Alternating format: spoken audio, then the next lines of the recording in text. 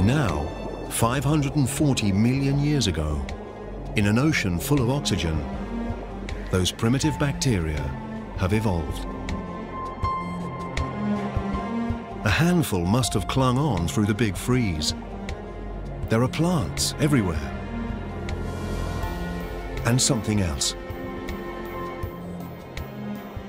It looks like some kind of armored slug. It's called Wiwaxia. It's one of a new generation of complex multi-celled organisms.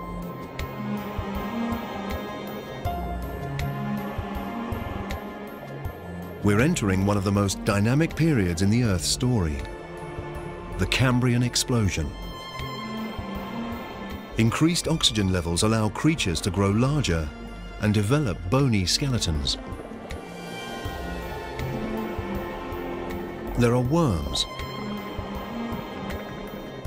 sponges, and these.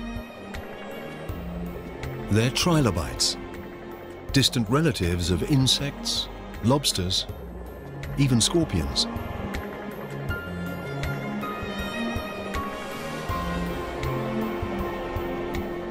Life in the oceans is blossoming. From microscopic bacteria to a monster like this.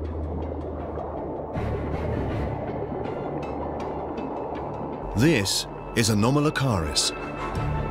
It's about 60 centimeters long.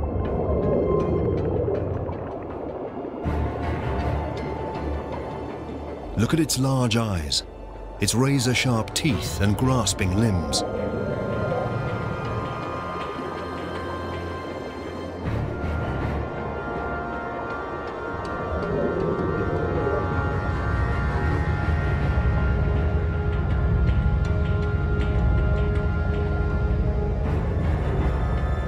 All Anomalocaris has to do is take its pick.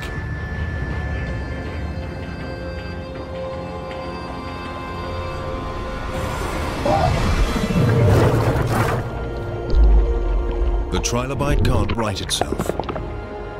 Its soft belly is exposed.